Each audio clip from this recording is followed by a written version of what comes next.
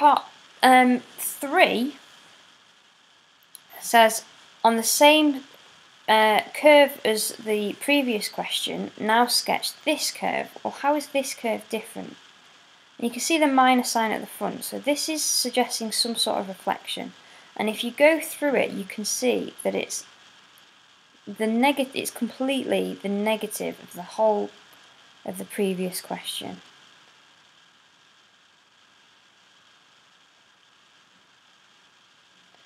This is equivalent to this, so it's taken the whole curve and it's times it all by -1. And when that happens, that is a reflection in the x-axis. Everything gets flipped upside down. So I need to now draw this curve the opposite to what I drew earlier. So it's going to look like that. And that's my graph C2.